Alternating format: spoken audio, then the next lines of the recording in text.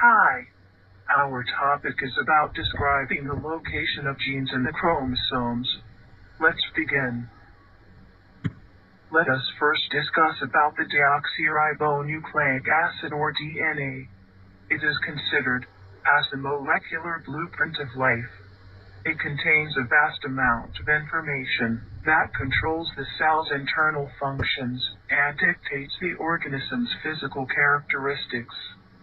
The genetic information contained in the DNA is also hereditary and transferable that can be accurately passed on from one generation to the next.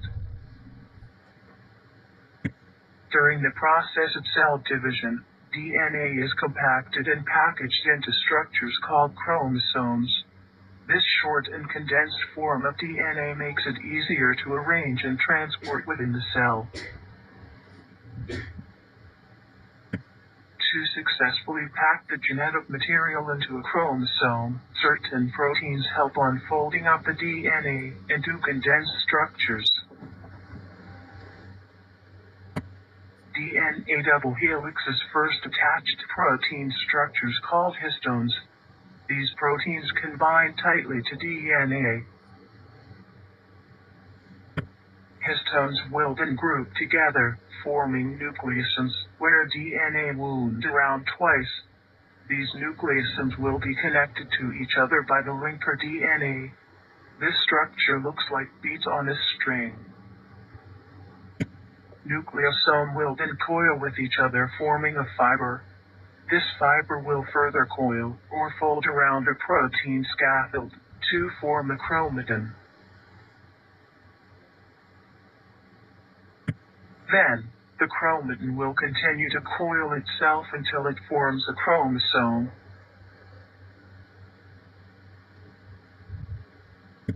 Now that we understand how DNA is packaged into a chromosome, let's discuss about genes. A gene is the basic and functional unit of heredity. Genes are responsible for transmitting traits from parents to offsprings. There are about 20,000 to 25,000 genes in the human body. We received half of our genes from our mother, and the half from our father. Gene is actually a segment of the DNA, with specific nucleotide basis sequence that encodes the genetic information needed for production of proteins. These proteins affect cell functions and characteristics. Genes can be composed of hundreds to thousands of nucleotides. Genes are organized in a linear and specific order along the length of the DNA strand. This means that a gene controlling a specific hereditary trait can be located in a particular region of the DNA. Because genes occupy a specific place along the DNA strand, they can also be located on a specific location on the chromosome.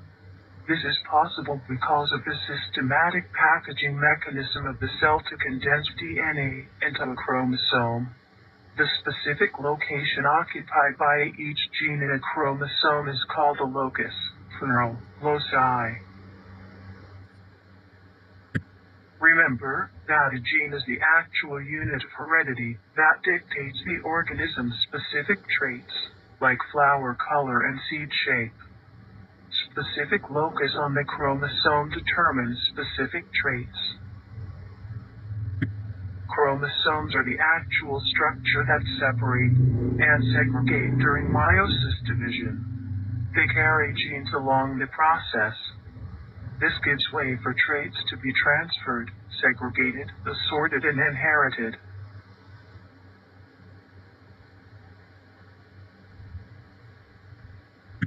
In summary, here are the locations of the genes in chromosomes.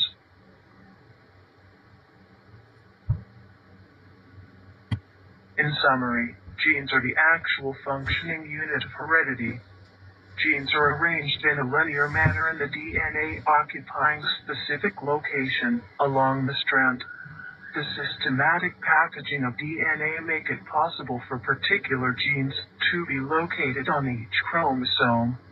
The location of a gene on a chromosome is called a locus. This is the end of the presentation. Thank you.